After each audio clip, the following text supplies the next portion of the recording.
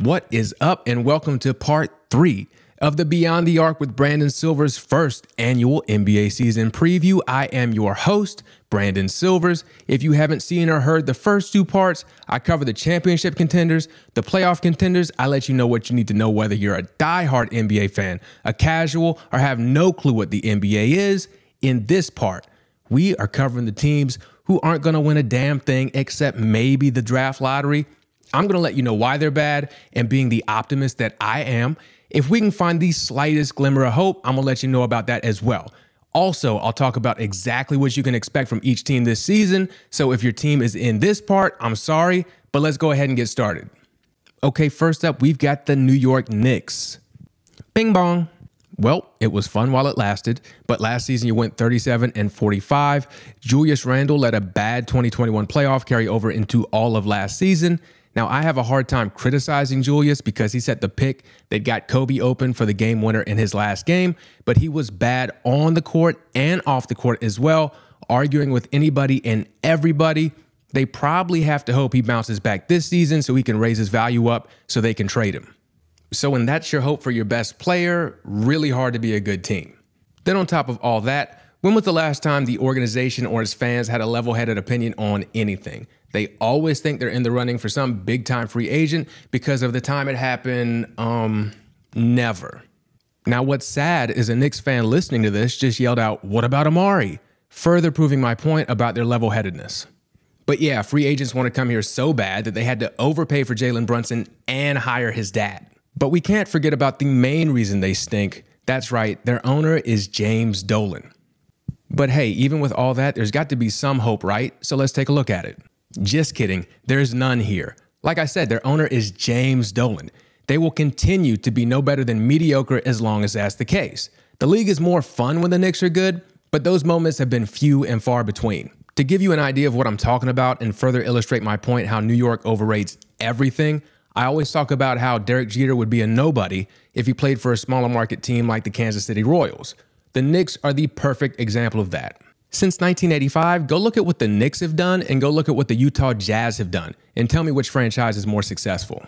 Anyways, I don't have to tell Knicks fans why there's hope because they always seem to have it even when they shouldn't because they love to be disappointed. These are not people who want to be happy. That's why they're Knicks fans. All right, so what does all this mean for this season?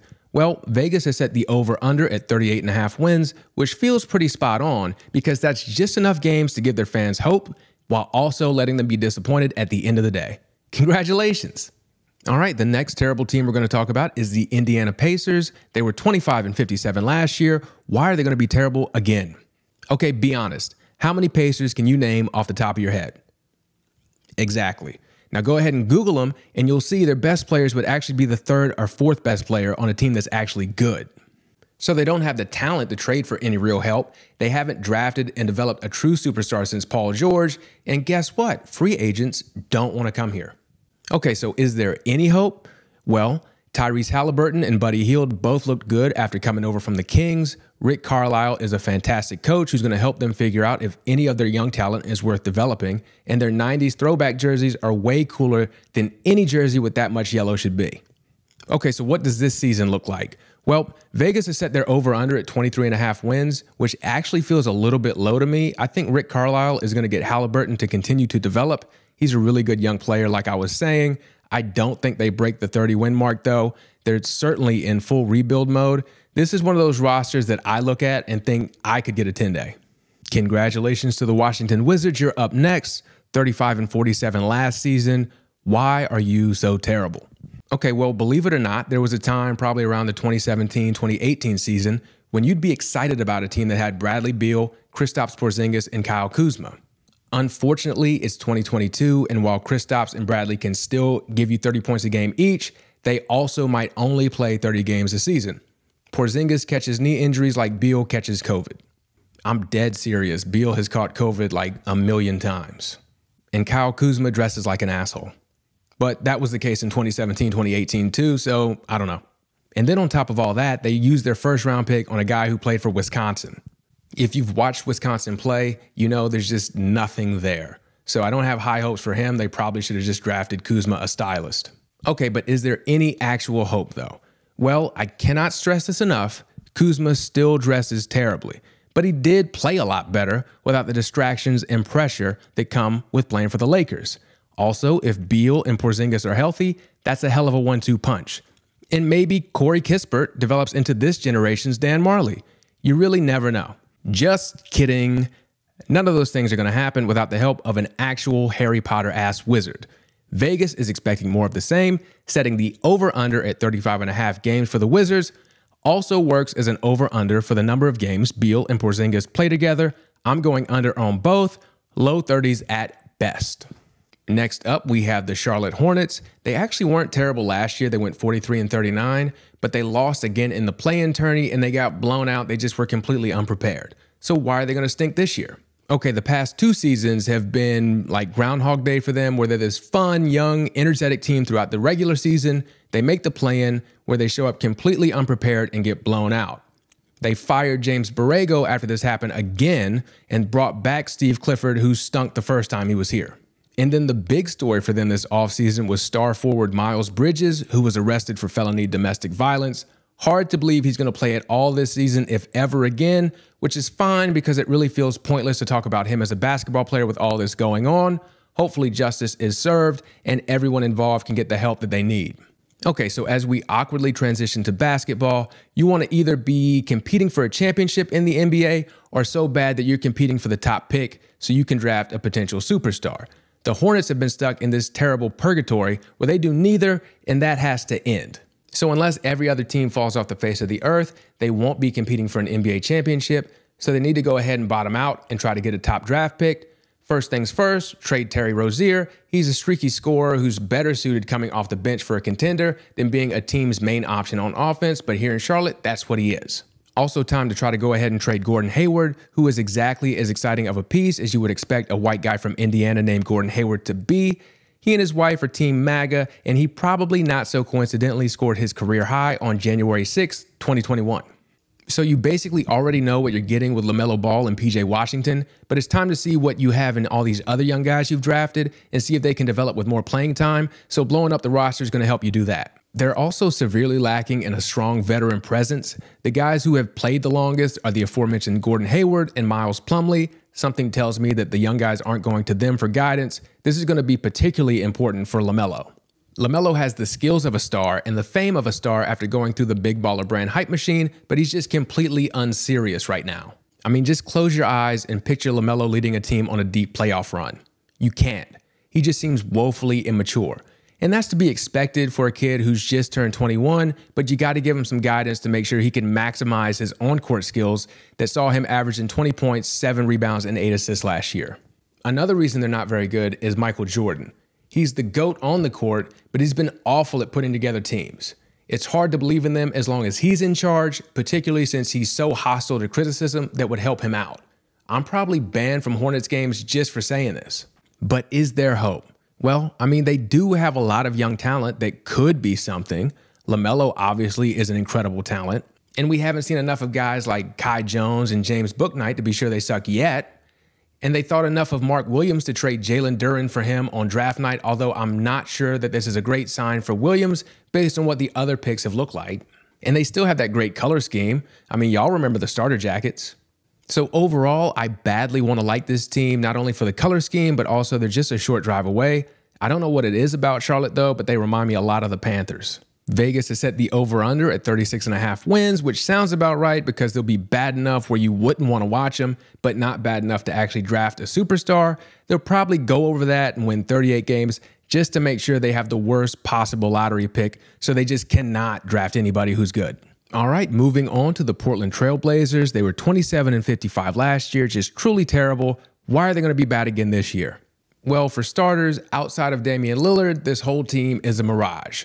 Nurkic, Justice Winslow, Jeremy Grant, on and on and on. This is a team of guys who have looked like they could be something, or maybe like they were the poor man's version of another player, but instead they turned out to be just trash. And to make matters worse, Dame missed most of last season due to injury, and he's at that age where point guards start to fall off. And even if he's healthy, I think his loyalty to Portland after carrying the franchise all this time is running low, and I wouldn't be shocked to see him try to force a move in the middle of the season. But is there any hope? Well, I mean, if Dame is Dame, he can make up for a lot of issues, obviously. And even the guys I mentioned like Nurk and Jeremy Grant have qualities that can absolutely contribute to a winning basketball team. And one good thing about Dame's injury and the CJ McCollum trade is it allowed Anthony Simmons to finally develop into a younger version of CJ. Add in the free agent signing of all-world defender Gary Payton II, and it's not hard to envision them sneaking into the play-in tournament and even making the playoffs. None of that will happen, though. It's all part of that mirage I was talking about. As far as this season's concerned, Vegas has set their over-under at 39.5 wins. That's a major improvement over last year. I do think they improve, but this isn't a 40-win team, and it's even worse if Dame forces his way out like I think. Either way, I think like mid-30s is going to be the ceiling for them. All right, moving on to the Sacramento Kings. They were 30-52 last year. They're going to stink again this year. But why? This team is a great example of how billionaires think that because they're good at making money, they're good at everything. Hey, Elon. Owner Vivek Ranadive never touched a basketball until coaching his daughter's 12 and under team. They were really good. He had billions of dollars, so here we are. One of his incredibly innovative ideas was he wanted to leave a player on offense the entire game, playing 4-on-5 on defense because this worked well when coaching his daughter's team. Now, this wouldn't work in the NBA, but I say go for it. Speaking of bad ideas, they have been terrible at drafting. They have passed up on Zach LaVine, Jamal Murray, Devin Booker, Luka Doncic, and Trae Young. Their good draft picks have all been point guards, so they traded the one who had the most potential and wanted to be there the most. This team is just a mess. Okay, but is there any hope? Well, they finally moved on from Buddy Hield and Marvin Bagley last year, so that's something. They also brought in some shooting in the form of Malik Monk and Kevin Huerter. And there's some hope that De'Aaron Fox can get back to normal now that he doesn't have to split reps with Tyrese Halliburton. Also, I'm a big fan of Domantas Sabonis' game. Overall, though, meh.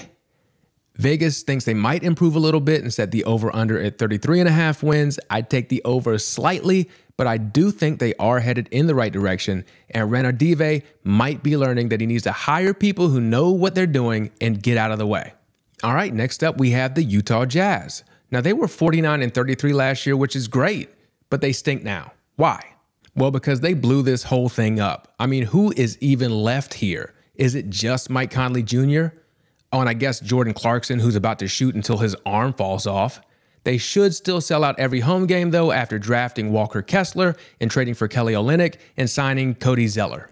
So why is there hope? Well, there's not a ton of it right now, but I guess you can hope that Danny Ainge keeps fleecing teams like he did the Timberwolves in the Rudy Gobert trade. And he's led rebuilds before, so that's something. I mean, it's a little concerning that he seems to like the idea of owning every first-round draft pick more than actually using them.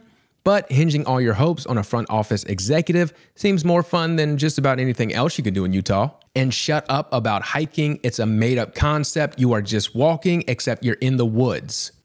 All right, so what can you expect from them this season? Well, Vegas has set the over-under at 24.5 wins, which feels high after realizing they now have Talen Horton-Tucker. What an infuriating player. He cannot shoot, he cannot finish at the rim, and he has a low basketball IQ. Good luck with him. On the bright side, Talen feels like a Utah name. All right, let's move on to the Motor City and the Detroit Pistons, who were 23-59 last year. Truly terrible. They're going to be terrible again this year, but why? Well, they've been very bad in every imaginable way since they blew up the Chauncey Billups, Rip Hamilton, Rasheed Wallace, Ben Wallace team. They've made dumb trades, awful signings, and terrible draft choices. They haven't developed their players well, and they've had terrible luck with injuries. Did Ron Artest curse this organization for their role in the malice at the Palace? But is there hope, though? Well, maybe there's not a curse. Also, I wasn't very high on Cade Cunningham when he was coming out of college, but he proved me wrong and he had a very good rookie season last year. He still has to improve as a shooter, but he looks like he could be a very good piece for a playoff team one day. Now, I am high on their rookies this year, Jaden Ivey and Jalen Duren. Ivey has legitimate superstar potential, and he reminds me of Dwayne Wade, who I hate but was a very good player. Duren is 6'10", incredibly athletic. He's only 18 years old and already incredible on defense. This is the most hope I've had for the Pistons since I could legally drink. Okay, so what can you expect from them this year? Well, when your most talented players are this young and inexperienced, you're going to have a rough season, so I hope you can legally drink as well. They'll be better than last year's 23-win team, but I still think they come in under the over-under that Vegas has set for them, which is 29.5 wins. Okay, let's head on down to Disney World and talk about the Orlando Magic, who were 22-60 last year, truly atrocious, and they're going to be truly atrocious again this year. But why? Well, it's just a habit by now. They finished above 500 once in the 10 seasons since Dwight Howard left. They are among the best at being awful. It looked like they might be on the come up not too long ago, but they had some high draft picks not pan out. So they've completely bottomed out again, allowing them to have some more high draft picks that probably won't work out. They're very good at drafting guys who are great college players without considering that this is the NBA. Cole Anthony, aka Austin Rivers 2.0, Jalen Suggs, and Paolo Banchero would be a fantastic team if they were trying to win a national championship. However, they each have flaws that will limit how good they're going to be at this level. But is there any hope? Well, I mean, if they're terrible again, which they will be, they're going to get another high draft pick, and maybe that guy won't be terrible. Okay, so what are we looking at this year?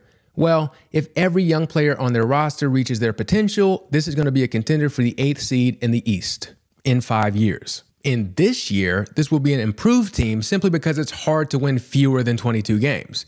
Vegas agrees, and they've set their over-under for them at 26.5. I think they shock the world and win 29 games. All right. Now it's time to talk about my childhood favorite team, the Houston Rockets. They were 20-62 last year. 8-year-old me would be devastated. They're going to suck again this year, but why?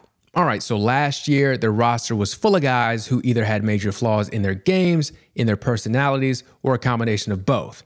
This year, they've shifted to having guys who either have major flaws in their games, are super young, or a combination of both.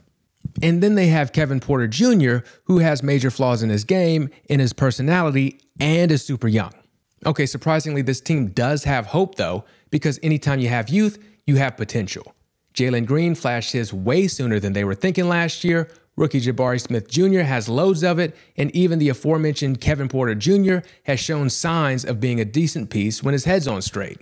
All right, as far as this season's concerned, they're going to be bad again, and they're probably going to be bad the next 3 years. They did bottom out last year, in my opinion, because how do you win fewer than 20 games? Feels like they get to 25 this year, which would be over the 23.5 wins that Vegas has set for them. All right, you can't talk about bad teams without talking about the Oklahoma City Thunder. They were 24-58 last year, and they're going to be bad again this year. Why? Well, they're terrible because they want to put together a team of 7-footers who look exactly like Jack Skellington. At least that's my theory. They acquired 7-foot, 190-pound Alex Pokusevski a couple years ago, and just when you thought nobody could be taller or skinnier, they drafted Chet Holmgren this year, and he's pretty close. Now, unfortunately, Chet is out for the season with a foot injury, but that's okay because they have their sights set on Victor Wembanyama, who would be the tallest and the skinniest and the most talented of the group.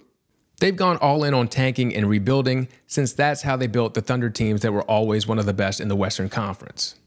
So is there hope? I mean, yeah, because they're doing exactly what they want to do by getting high draft picks either by losing or trading for them. And like I said, they've been here before and it worked out. And they actually do have a decent amount of young talent like Shai Gilgeous-Alexander, who is already proven, as well as some other guys who just need some time to develop. Add in another generational talent from the top of the draft the next year or two, and it's just a matter of time before it works out. Also, friend of the show Danny Foxworth is a Thunder fan. He seems pretty happy, so I trust his judgment. Now, as far as this season is concerned, Vegas is thinking more of the same and has set the over-under at 23.5 wins, but I think they're going to try to get under that, and I think they're going to succeed. So congratulations to you Thunder fans, and I hope the lottery balls fall in your favor. All right, it's hard to believe it, but we've come to the very last team in the preview, the San Antonio Spurs. They were 34-48 last year, which wasn't too bad, but they're going to be awful this year. Why? All right, well, if you've paid any attention to the NBA in the past 30 years, you realize how weird it is for them to be so bad. And with Coach Greg Popovich still here, I'd have to imagine it's all by design. And oh man, are they designed to be bad. This is just a roster of guys who badly need to be developed or go to Europe. However, there is a lot of hope though, because if you've paid any attention to the NBA in the past 30 years, you also know that this is the organization that you trust the most to develop players. And you're already seeing results with Keldon Johnson. All right, my official Beyond the Arc with Brandon Silver's theory is that Coach Pop wants to leave the organization on the path to success, and that involves bottoming out and drafting a generational talent. He's done this before, way back when David Robinson missed most of the 96-97 season and they drafted Tim Duncan. I think they're gunning for the aforementioned Victor Wembanyama and are working on developing a solid supporting cast to put around him. So overall this year, Vegas has set their over-under at 22.5 games, and it's hard to see them coming in over that, especially since I don't think they want to. And if I'm a Spurs fan, I'm actively rooting against them all year so that I can enjoy the next decade. Oh man, I cannot believe I finished this. This about killed me, but I hope you enjoyed it. It was a lot of fun despite how hard it was to put together. I'm excited for the NBA season. I know you are now because you're welcome. So thank you for listening. Continue to like, subscribe, rate, review, and share, and I will catch you next week.